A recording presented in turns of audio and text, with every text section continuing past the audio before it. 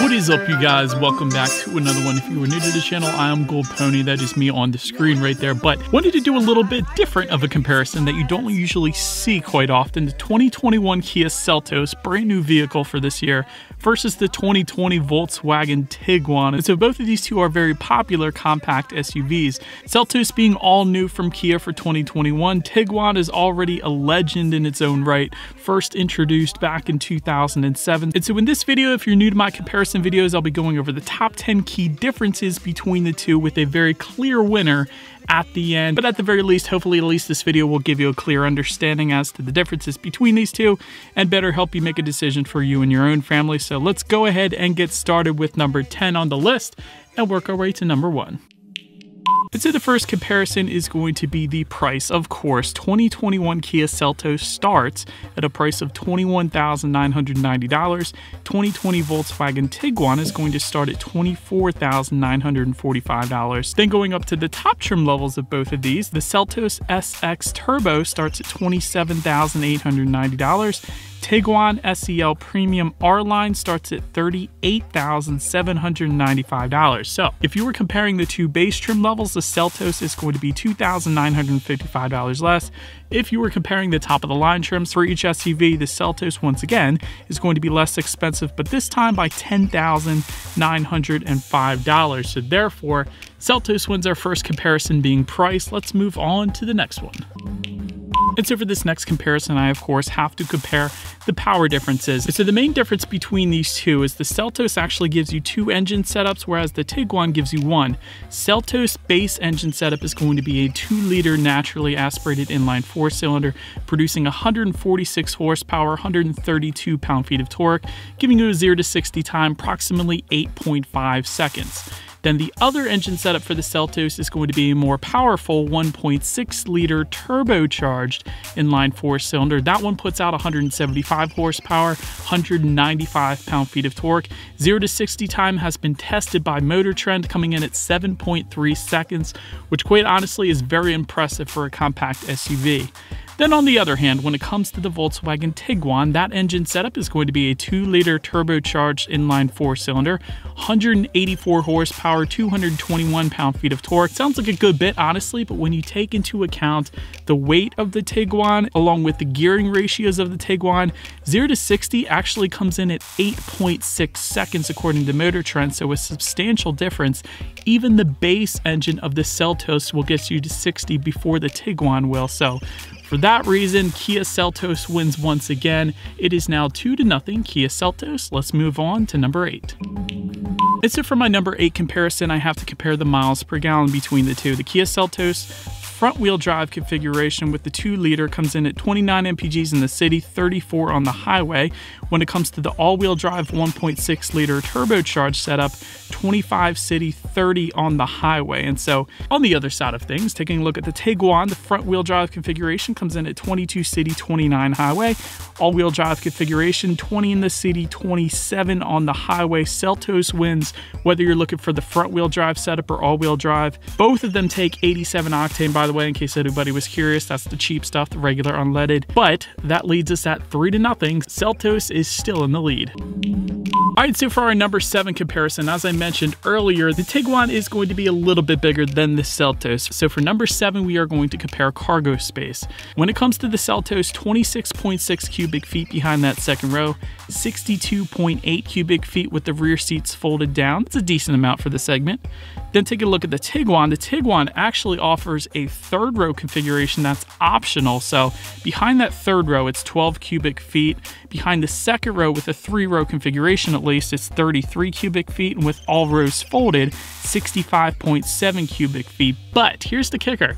If you go with the 2-row configuration with the Tiguan, you actually get more cubic feet. For instance, behind that second row, 37.6 cubic feet, and with all rows folded, 73.5 compared to the 62.8 in the Seltos. Therefore, Tiguan is most definitely going to win this comparison. That now puts us at 3-1, Seltos in the lead. Number 6 on the list is going to be rear legroom. Seltos comes in an even 38 inches for that second row. When it comes to the Tiguan, if you go with the 3-row configuration, at least in the second row, it's going to come in at 36.5 inches.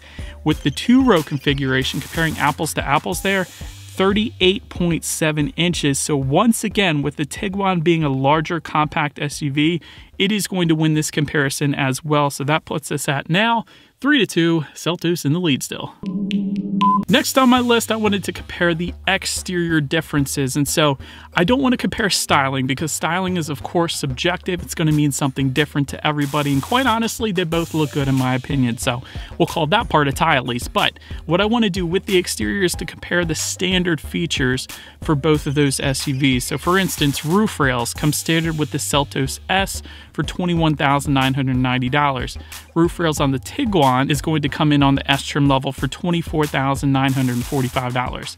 LED headlights coming standard on the top trim levels of both. So obviously, Seltos is going to be less expensive if you wanted to get those LED headlights. LED taillights with the Seltos S coming in at $21,990. Tiguan S coming in at $24,945. So overall, since the Seltos provides more exterior features for less money, I got to give this point to the Seltos once again, which puts it at a 4-2 ball game. Seltos still in the lead. Then for our number 4 comparison, I have to review safety, and this is kind of a tough one because typically in the US we go by NHTSA and also IIHS, but with the Kia Seltos being such a new compact SUV, neither of those two groups have actually tested the Seltos yet. But so there's a little known country in the world called Australia, and they have NCAP or ANCAP crash test ratings. So we're going to be comparing these two using those ratings because they have been tested by them. And so ultimately both scored a 5 out of 5 crash test ratings by this ANCAP rating organization, but they actually go further to break down their ratings, comparing things like adult occupant protection, child occupant protection, pedestrian detection, and safety assist systems. So when it comes to adult occupant protection, Tiguan scored 96%. Obviously, the higher the percentage, the better. Seltos scored 85%. When it comes to child occupant protection, Tiguan comes in at 80%, Seltos 83%. Pedestrian detection comes in at 68% for the Tiguan, 61% for the Seltos. And safety assist systems, the Tiguan is going to come in at 68%, Seltos 70%, which actually puts us at a tie. So each won 2 different categories, and with both of them being a 5-star crash test rating, ultimately, I have to overall give this one as a tie since they are completely even there, which keeps our score remaining at 4-2, Seltos in the lead. It's a number 3 on the comparison list here is going to be interior quality. Both offer leather or leatherette seating. Both offer a leather-wrapped steering wheel. Heated steering wheel you can only get with the Tiguan, not the Seltos. Digital gauges you can only get with the Tiguan, and I'm talking about a full digital gauge cluster, not the digital gauge cluster in the middle with the 2 analog ones on the sides there. So Tiguan takes the digital gauges as well.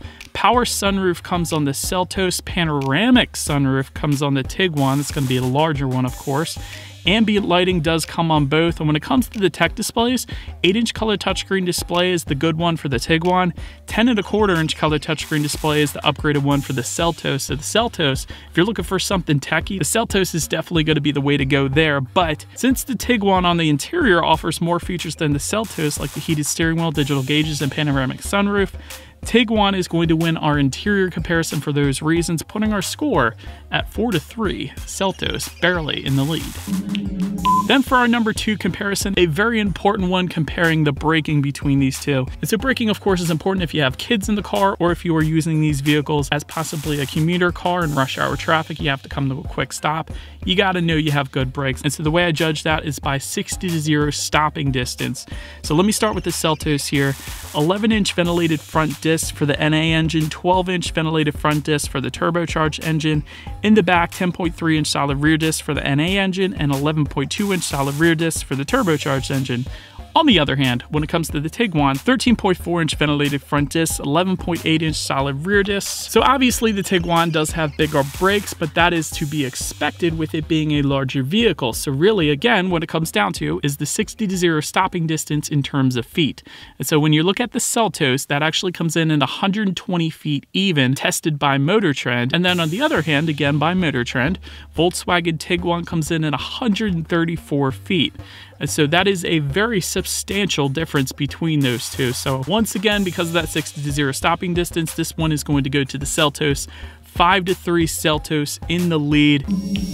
And so for our last comparison, it is going to be reliability. And although you guys already know the Seltos won my particular comparison, reliability is definitely an important comparison that I had to note as well.